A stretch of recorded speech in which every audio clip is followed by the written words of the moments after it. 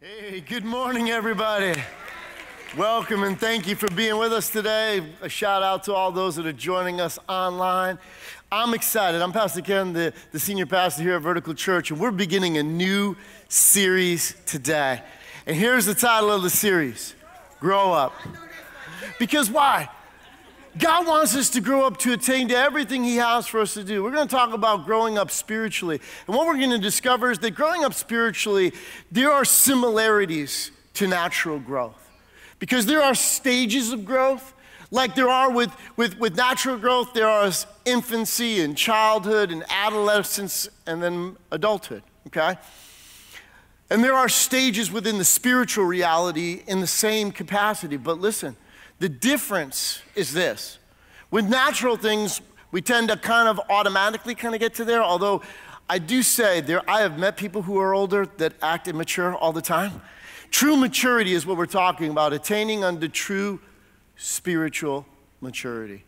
And that's what my heart and desire is for all of us, that we would attain to that end, because it's not automatic. Time is not a factor necessarily. Now, the spiritual growth is not instantaneous, but how long you've been walking with Jesus is not an indicator of your spiritual maturity. Even knowledge, things that you've heard, things that you've seen, that alone is not a factor, because it's not what you know, it's what you do with what you know that will determine whether you grow. And that's the truth of the matter, is that people get stuck in stages of spiritual maturity, in stages of growth, I should say, not, preventing them from reaching maturity. And through the course of this series, I want to dispel some myths and ideas and false ideas that people have about what true spiritual maturity looks like. We're going to look at it from the biblical end, because here's the heartbeat. This is what my desire is through the course of this series, is that all the people who really desire to grow up and mature spiritually is to give you the practical instruction and wisdom about how to actually go about it. Really, really practical. Today's just the intro into this, so I pray that you stay with me through the course of this series, because we're going to talk about it. It kind of gives you a gauge that you can measure yourself by, because if you don't know where you are, you won't know how to get to where you're going. It always begins with identifying where you are so you know how you get to where you're going. And so that's what this series is about. That's what my heart's desire, because we're going to look at it from a biblical point of view. Because the Bible teaches us that there are stages of spiritual growth on that end. And why is all this important? Why do we need to talk about this? Why is it important what we do on this end? How many people here are parents and have kids, or you've ever been a kid? How many people here? Okay, that includes everybody, right? Yeah, what's the deal? If you're a parent, what do you entrust to your children? Well, you recognize that you only give them as much as they can handle the responsibility for. And any of us recognize that with growth, with maturity, come opportunity, come privileges, correct? Think about it naturally speaking. You have to be 16 before you're even able to drive, right? Then you have to take a test and do all the rest. But until you reach that end, you can't be 6 years old and get behind the wheel of a car. I'm not talking about a car with the battery in it. I'm talking about a real deal car, okay? You have to be. We know this. You have to be a certain age to go into the military. You have to be a certain age before you can vote. There's certain ages, connected to entertainment aspects and choices that you have, right? And even this, to serve in Congress, all right, you have to be a certain age. Because maturity brings opportunity. And any good parent recognizes that you desire your children to grow up, so why? They can attain to all the things that life will bring their way, that without such, and no parent would entrust their children with responsibilities that they weren't able to fulfill. That would be bad parenting, correct? You give your 3-year-old control of of certain aspects of that, that's crazy, okay? No, we recognize that end, but how much more our Heavenly Father desires us to grow up so that He can entrust things to us. Things that He would never be able to do in our lives and through our lives until we know how to handle the responsibilities associated with it. And that's why all of this is important, because I believe God has so much more for us to experience, so much more for us to do. But it is important that we grow up. And so if you have a Bible this morning, I want you to turn to the book of Ephesians, the book of Ephesians. We call it a book, really it is a letter or an epistle, okay? Now an epistle is not the wife of an apostle. It just means a letter to one of the churches that were established. When you get to be a Bible reader, I encourage you all to be regular readers. Regulars get into the word, know and understand the things that are contained in here. But listen, Paul wrote a majority of these to churches that he started around the Mediterranean rim. And the city of Ephesus was one of the cities that Paul planted a church in, and this church really became mature. It grew, the church at Ephesus, and he wrote this epistle, this letter to them while he was in prison. And it's really mature in this regard because it kind of gives a clear understanding of God's plan and purpose that he had in mind. In fact, the Bible tells us in Ephesians that God had a mystery that was hidden until the right time for him to unfold it, which is the church. The idea of the word church, ecclesia, although in Greek it had other meanings, but from a spiritual point of view, it was a mystery that God had hidden until the time frame that he would reveal this. And Paul begins to unfold these ends. And Jesus said these words. He said, I will build my church. Well, through Paul, he began to give instruction of how he actually accomplishes that mission. And so here is this text that we're going to read this morning is where this series came from. So in Ephesians 4, we're going to begin in verse 11. And I'm going to be looking at it out of the Message Bible because I just like the way it says it. It's easy to understand, and it gives us some insight and depth that I want to highlight in here. So look, I'm talking about Jesus because when Jesus arose from the dead, the Bible said he ascended into heaven and sat down at the right hand of the Father in heaven. And when he did such, it says he handed out gifts of apostle, prophet, evangelist, and pastor, and teacher. Now, in the church world for years, we've called these the fivefold ministry. In other words, they're a form of gift.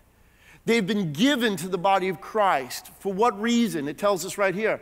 To train Christ followers. In other words, the role of the fivefold ministry is to help everyone who's in Christ to attain to all that God has for them. And how so? Training them, the followers of Christ, in skilled servant work. Why? Why would that be the aim?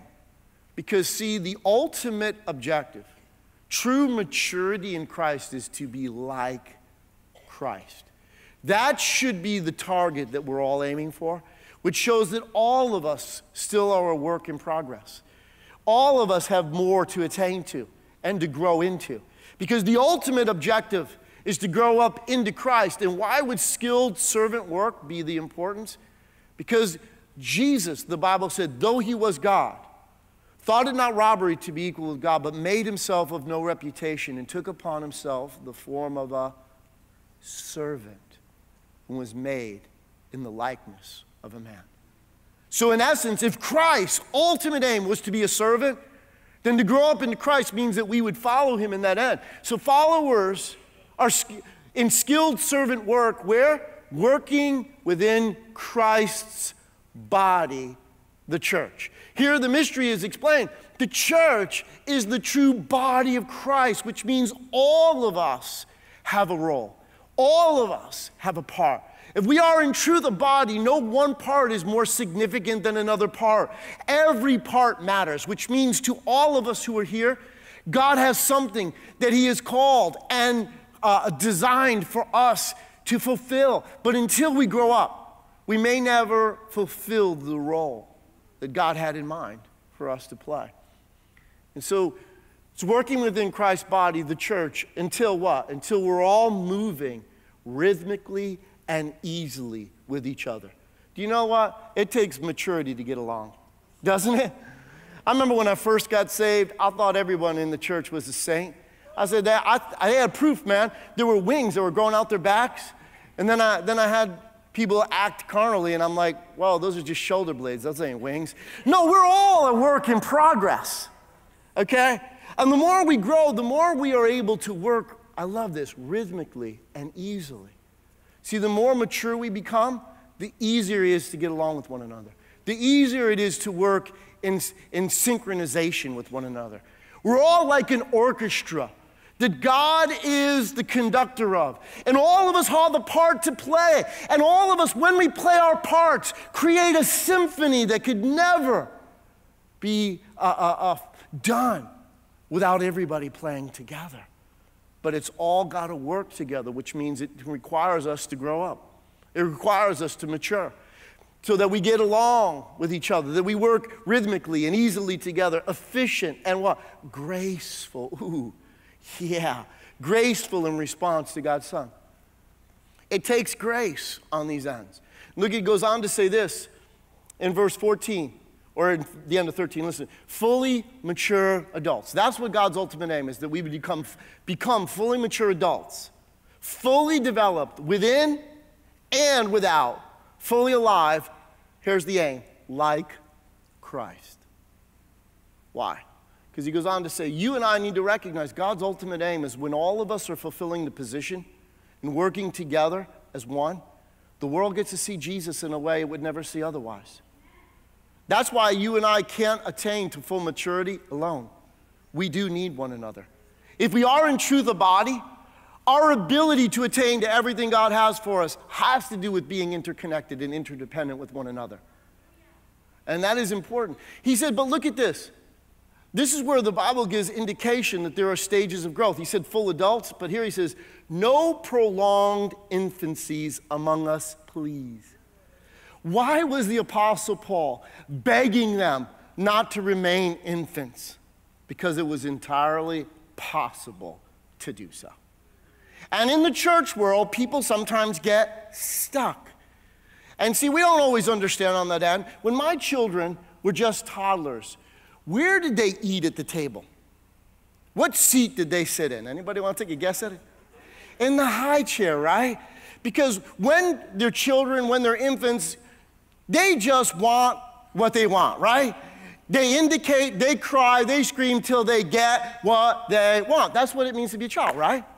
And spiritually speaking, we can be stuck in childhood or infancy when we cry about everything because the seat that we're sitting at church is called the I chair. In other words, it's all about me. And when you first come into the body of Christ, yes, we're born again. Yes, we become babies. But there has to be a progression. There has to be a growth when it's not just about me, but how can I help others? How can I grow beyond myself to care about what's going on in the lives of other people, to truly be like Jesus?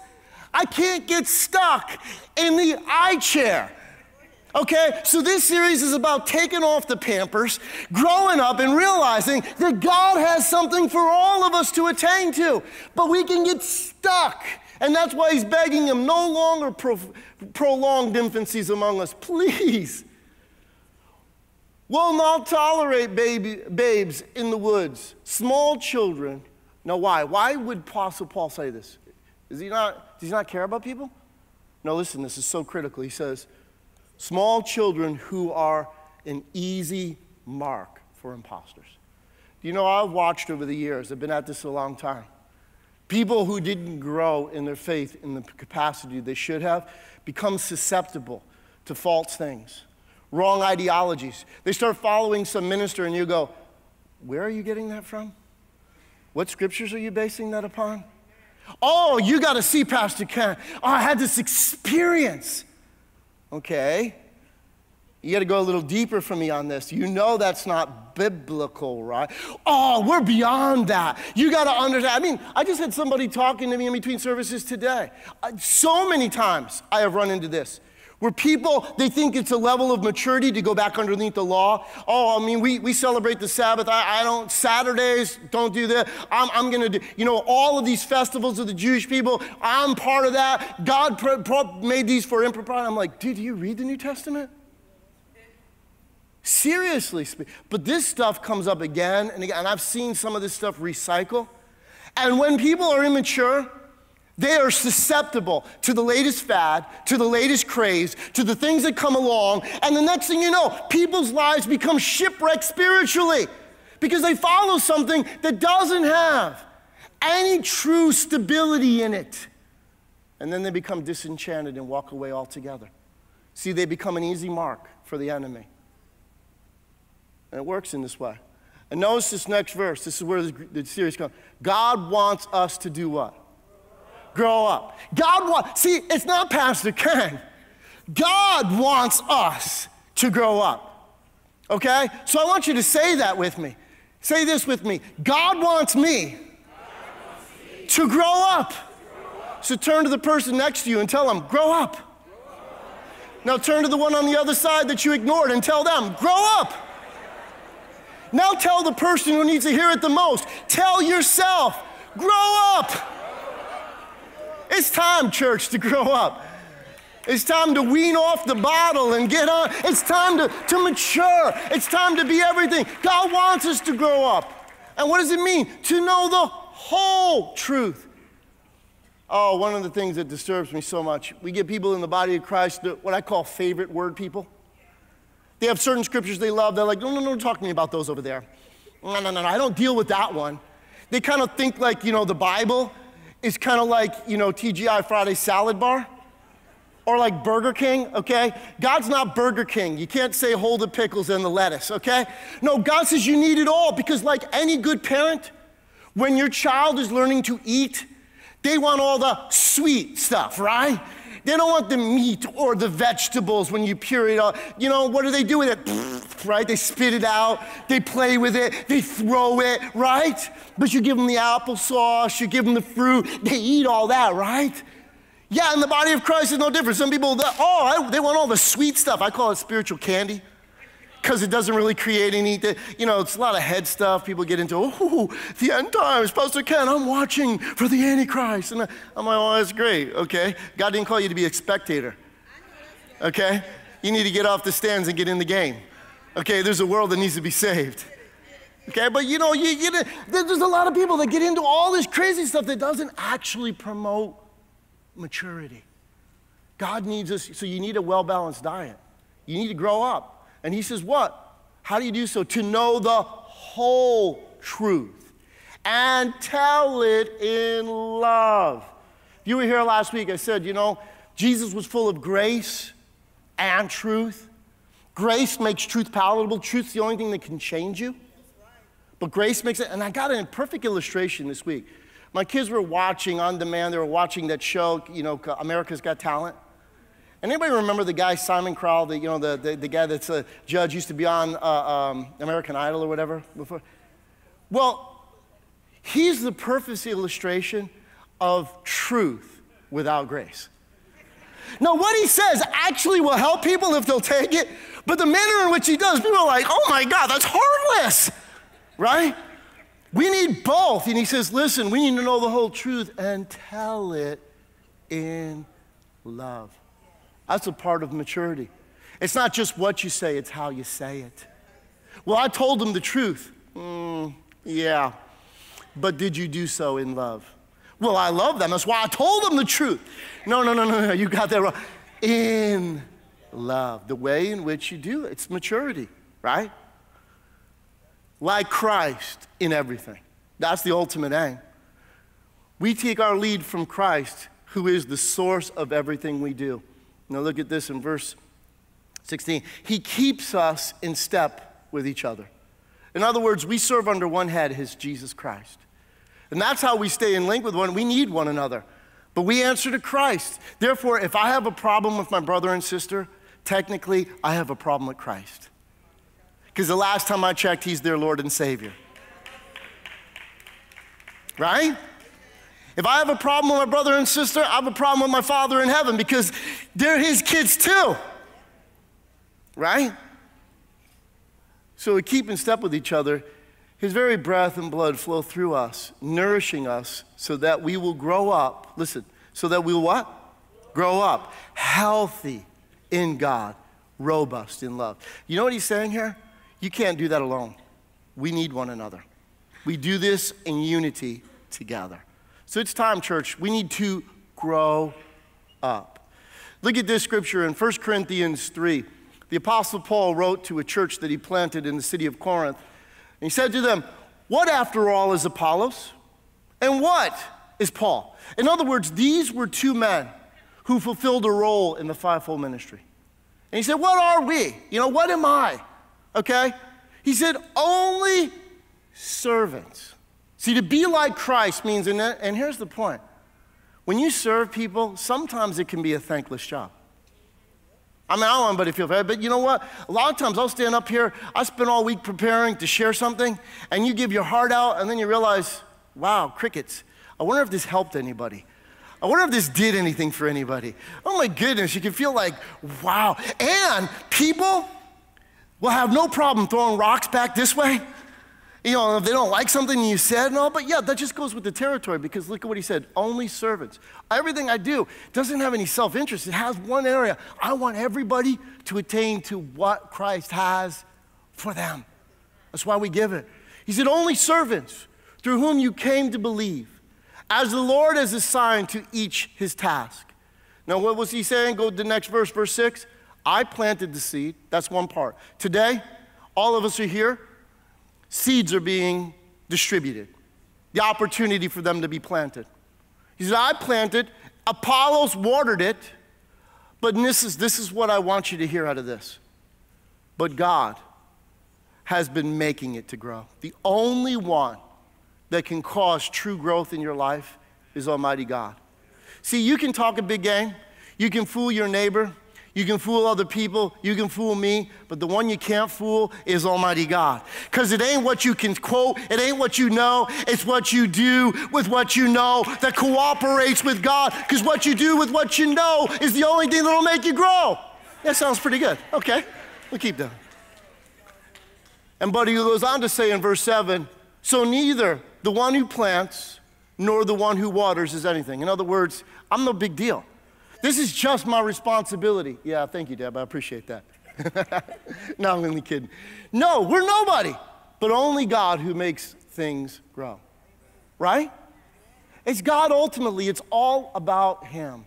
The ability for us to achieve is because we work in conjunction with what God's provided, okay? And he works in us. So, I want you to turn in your Bible to Mark chapter 4. In fact, as you're turning there, we're going to spend the rest of our time through the course of this next few minutes in this particular area. I encourage you this week to read this more than once, the whole chapter, because this is so critical to understand. Jesus is about to tell the chief parable of all parables. Parables was just a story to help a spiritual truth to be understandable to the audience to whom he was giving it.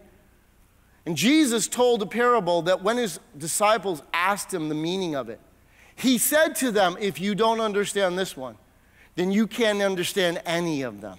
So it is absolutely critical for us to recognize. Because Jesus, one day, the Bible says, great crowds had gathered around the Sea of Galilee to hear him teach. So he got into a boat and he began to teach. And he began to teach in a way, again, so that everyone would have opportunity to understand. You didn't have to have a seminary degree. Jesus said a farmer went out to sow seed. And some of the seed that he sowed fell on the pathway, the wayside. And the birds came and immediately ate it up. And other seed that he cast fell among a shallow soil that was rocky.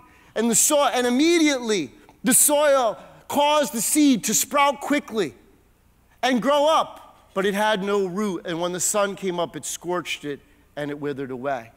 And other seed fell among soil that had thorns in it, and the seed began to grow, but the thorns began to grow, and the thorns choked the seed so that it didn't produce fruit. And other seed fell on good ground, and that yielded 30-fold, 60-fold, 100-fold. Then Jesus walked away. And here's the key. He said something that was so interesting.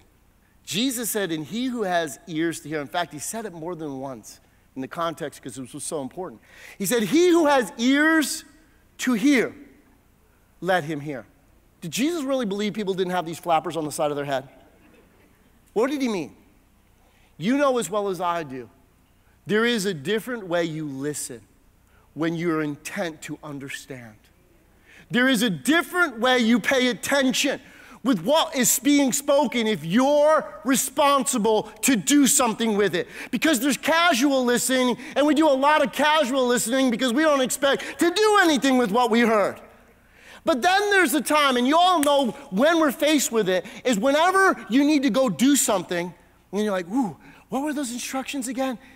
There's an intent to want insight. There's an intent to want depth of understanding. There's an intent to just not want to hear, but to want to understand. And that's what Jesus is getting to, because what he goes aside, his disciples, in other words, the one that really cared, the ones that wanted to follow, the casual observer is never the one that will gain the insight. Jesus said there is nothing hidden that will not be revealed. But who will it be revealed to? The one that is intent to want to know, to want to understand, that will be diligent to pursue and to gain insight, who will ask questions. And there were certain ones that came aside and said, Master, can you explain that parable to us? And he said, it is for you. Unto you is given the secrets of the kingdom of God. See, any one of us can be that way. In fact, Jesus said this, be careful what you hear. Why? Because what you hear will determine what's developed in you. Because faith comes by hearing, and hearing by the word of God. But when you hear the wrong things, it can create fear in you, it can create mistrust in you, it can create confusion in you. That's why you have, but he also didn't say that, he also said, it's not just what you hear, he also said it's how you hear. Why? Because to have an attentive ear, to pay attention closely, to ask enough questions so that you can gain understanding, it is to them that Jesus will reveal. In fact, he said it this way. I love it in the Amplified Bible. When you read Mark 4 and Amplified, it says, the measure of thought and study we give to the truth we hear is the measure of power and effectiveness that God works through our lives. So it's really, my friends, what you need to understand, it is all about what we do with what we hear. So Jesus goes into it and says this, the sower sows the what? The word. You and I need to understand the entire kingdom of God operates in this fashion. Everything God does, he does by his word. And he calls his word seed, which is powerful if you understand the concept behind that. Because every seed is pre-programmed to produce exactly what it was designed to produce. Now, there's an element of faith in that, because when you look at a tomato seed, you don't see fruit, you don't see vine, you don't see flower, you don't see all that stuff. You have to have the faith to say, you know what? If I plant this seed, it has the ability to bring to pass what it was pre-programmed to do. You and I need to realize that the way we grow has everything to do with what we do with God's word. If you don't hear anything else I say today, please understand that your spiritual growth is entirely dependent on what you do with God's word. Because every promise of God has the ability to bring to pass everything God said it would do. Because you and I need to recognize that it is not the word of man. Where God's word is different than what everybody else says is everybody might have a great intention to do what they say they will do. Only God has unlimited power to bring to pass everything he's promised he would do if you believe it, if you accept it and hold fast to it. You see, there's a difference within that end. And that's why you have to assess it. Paul commended the Thessalonians. He said, when you heard what I said, you did not receive it as the word of man, but as it is in truth, the word of God, which works effectively in those that believe it. In other words, you have to recognize God's kingdom operates in this fashion. That's why when I ask people, this is kind of an occupational hazard. People come to me and it's like, oh, what do you believe in God for? And they'll tell me, and I'm like, okay, so what are you basing that belief on? And very rarely can people ever tell me a promise of God's word that they are basing what they believe on. Now, they say, well, Pastor Ken, are you trying to say me that's wrong? I'm like, no, that's not what I'm saying at all. How do you know it's right? Well, doesn't God want me to have that? How do you know? You see, we know the will of God Because his word is his will. God tells us, God's not a man that he would lie. Whatever God has spoken, he will perform if we do not let go. That's why the scripture says, whatever you sow, you reap. But don't grow weary in well-doing, for in due season you will reap what? If you don't give up. It's powerful. That's so true. Your life can change today to be everything God wants it to be if you understand what it is God is and you believe it, receive it, and hold fast to it. It will make all the change because it will do what you're incapable of doing because it is in truth the word of God. And that's why it's important. The sower sows the word. And what does he say? Because this parable really, every single condition, there are 4 types, and it really is about the condition of a soil, okay? Every one of the individuals spoken about in this parable all had the exact same situation. They all heard the same thing. But the results were tied specifically to the condition of the soil. And let's find out what that is. He said, these are the ones by the wayside where the what? Where the word is sown. When they hear what? Satan, you need to know the one that despises everything that God has spoken and everything God wants to do in your life. The enemy of your soul is not flesh and blood. It is Satan, and he's only bent on one thing: stopping the word from being productive in your life. Satan comes immediately and takes away the word that was sown in their hearts. So, what's the soil? The heart. Go back to that verse again. Sorry, guys. The soil is the heart. So really what he's talking about are 4 conditions of the human heart. You see, the ability for God's word to produce in you has everything to do with how much you take care of the condition of your heart. That's why Solomon, one of the wisest men that ever lived, the wisest one beside Jesus that ever lived on this earth was Solomon, and he said, above all else, guard your heart. Why? Because out of it flow the issues of life. The condition of the human heart has everything to do with whether or not God's word can produce in the fashion in which God sent it to do. Because God sent his word and it does not return to him void. His word is incorruptible. It just needs to find the right conditions to grow in. And you and I need to be wise and understand that. The first area where he said, go back, verse 15 again.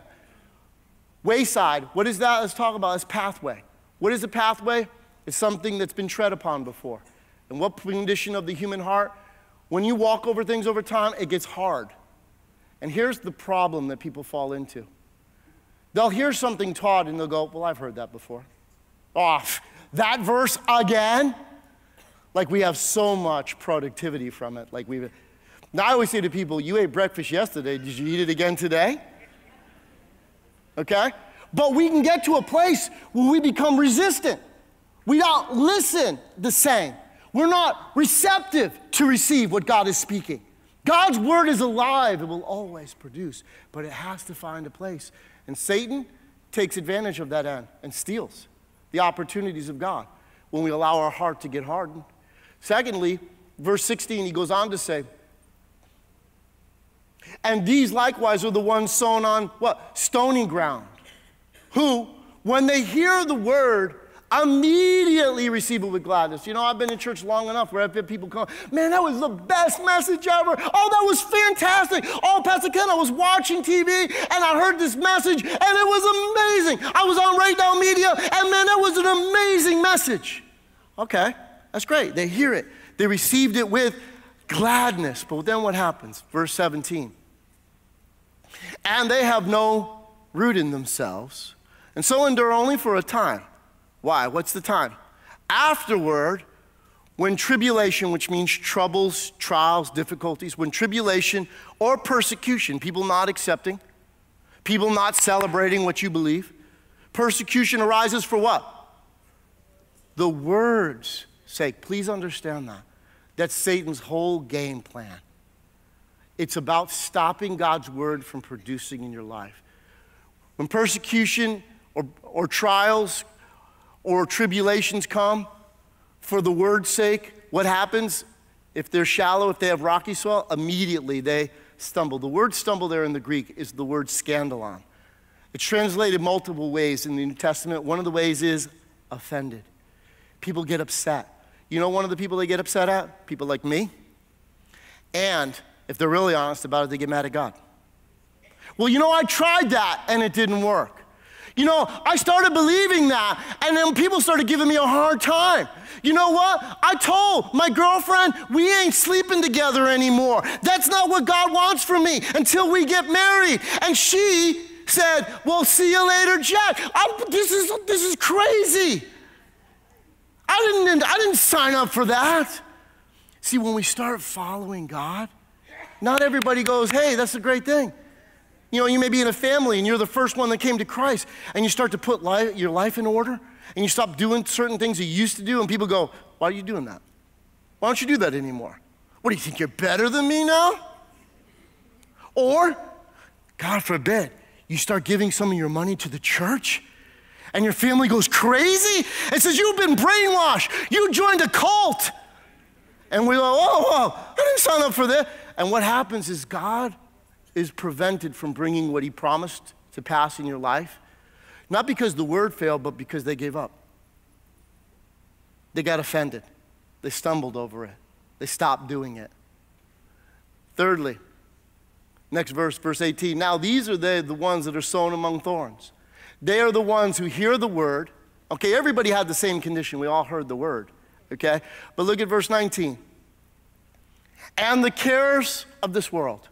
In other words, the bills that have to be paid, the clothes that have to be washed. It's summertime, so we have outdoor work, not just indoor work to do. We have kids' schedules to take care of. We have things we have to do. All of us deal with that, right? The cares of this world, the deceitfulness of riches, because we don't ever intend that. I mean, it's deceitful. You know what that means? It's deceiving. You don't realize when you're there. So I'm going to take another job, a little more money, and you don't realize the one that's getting crowded out in your life is God. Deceitfulness of riches, the desires for other things. This is amazing to me. We as human beings, when we really want something, we figure out a way to get it. We're going to be bent on getting it, okay? And the desire for other things entering in, what? Choke the word, and it becomes unfruitful. When I talk to people, it's like, you know, can you give God at least a few minutes of your day? Well, Pastor Ken, you don't understand my lifestyle. You don't know my job. You don't know my commute. You don't know my kids. You don't know this. And I'm like, no, I don't. There's a part, we all have responsibilities.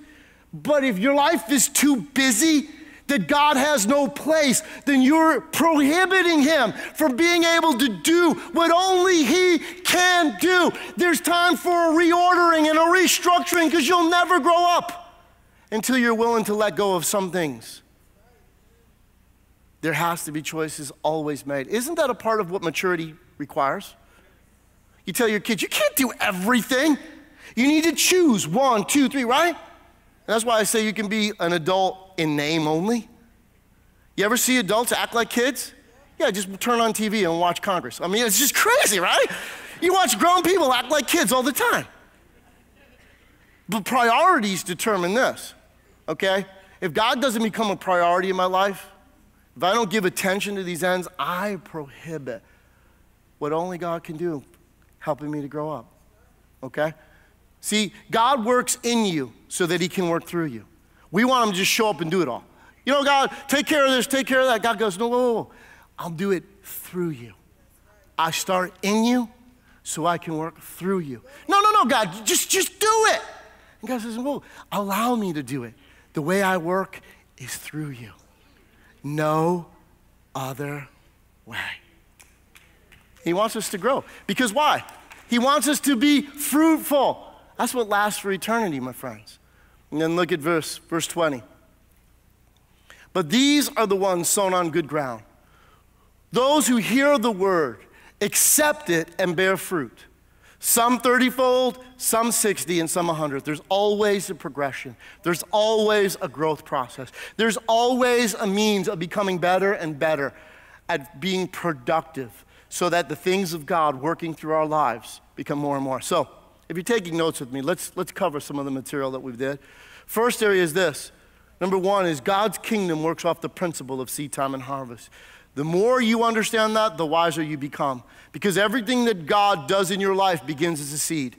Something that you need to receive, something that you need to believe, something you need to hold on to, something that begins to change you from the inside out. It changes the way you see your world. It changes even your feelings and desires if you allow it to grow. When it begins to germinate and sprout and root, so much happens in you before you ever see anything on the outside. But God's kingdom works in this fashion. See, Jesus was the Word made flesh. The way you and I become conformed to Christ, which was God's ultimate aim for us, is that we allowed the Word to become flesh in us, to let Christ be reproduced through our lives. Number two, what's sown determines what's grown. It is quite that simple, but it is true. See, there are areas of change you need in your life.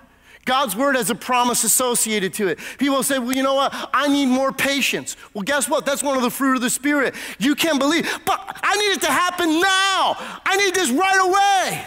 I said, whoa, it takes time. Okay? And all the things that God wants to work. You know, you might have an issue with anger.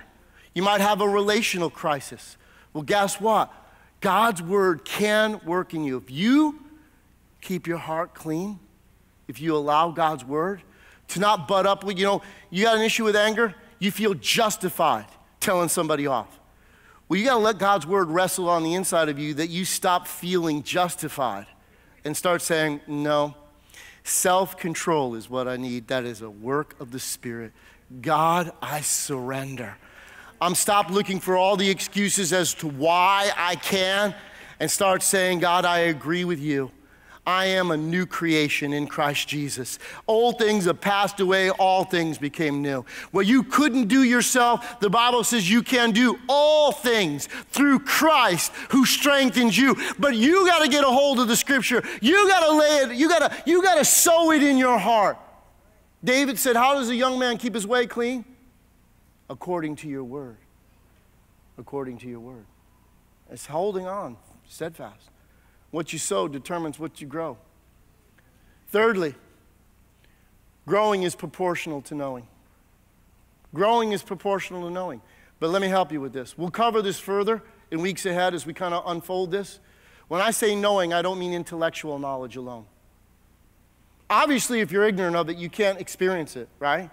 Whatever you're ignorant of, if you had money in the bank but you didn't know it was there, you could live your life poor, right? You're ignorant, you won't experience it. But this is not talking about intellectual knowledge. It's talking about experiential knowledge, because biblical knowledge is things gained through experience.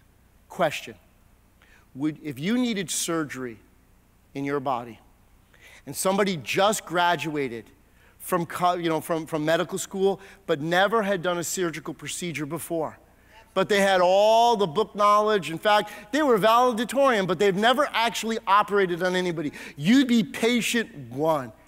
Would you be willing to go through that procedure, or would you want somebody with some experience? See, here's the problem. We are willing to tell everybody else what they need to do without having ever done it ourselves. Oop, we won't go there. Okay, listen. True experience. How we train and teach others is by what we've learned through experience ourselves. That's when we know. And growing is proportional to knowing. That what I gain experience at is what I grow in. And that's what it did. And the last one, listen. Take your notes. Lastly, my responsibility for the seed, which is what? The Word of God, right? Is to receive. In other words, when I hear the Word of God, it's not to argue with it.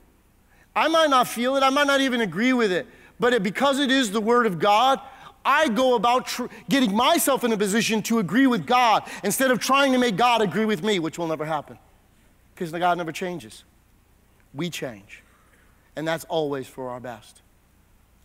But I need to receive it. I need to keep the weeds out. My responsibility for the seed is to receive, weed, water, and feed. In other words, you see, only you can keep your heart clean. Only you can keep the clutter out of your life.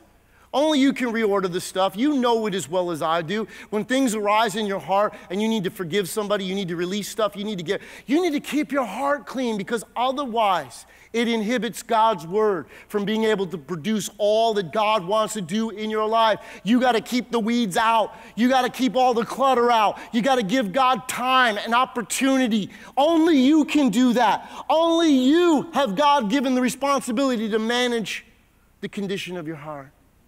You need to water it, which means that you need to hear it again and again. You need to remind yourself. You need to speak it. You need to say it. You need to believe it. You need to stay watered in that end.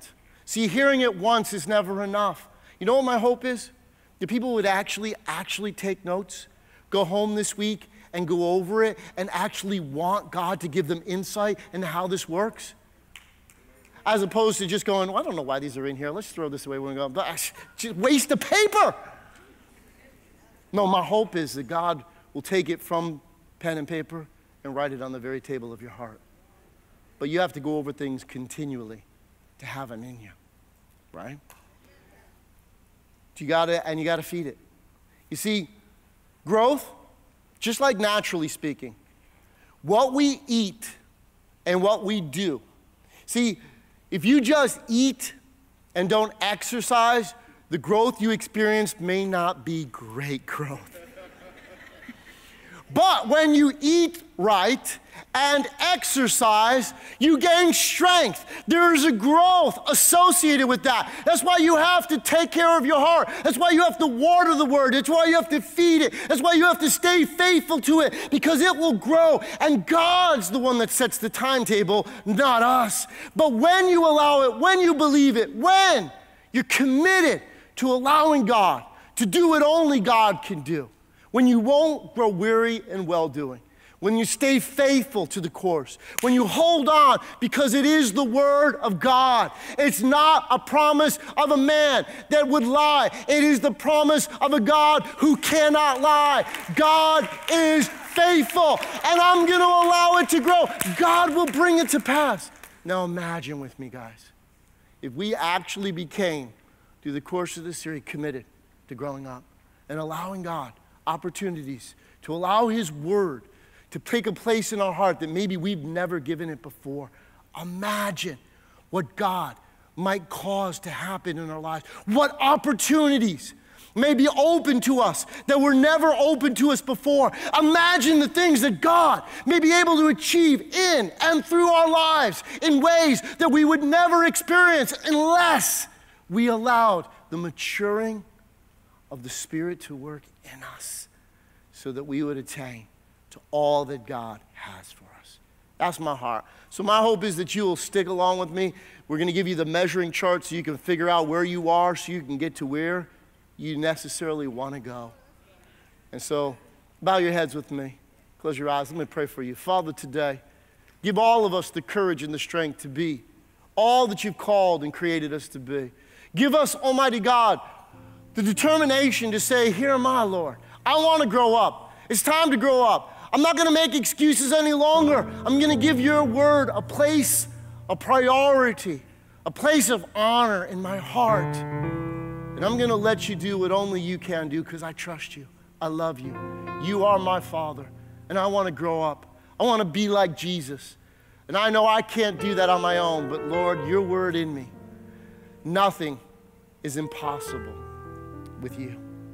And I believe, therefore, Lord, nothing is impossible to them that believe. So have your way. Let me grow up into him in everything.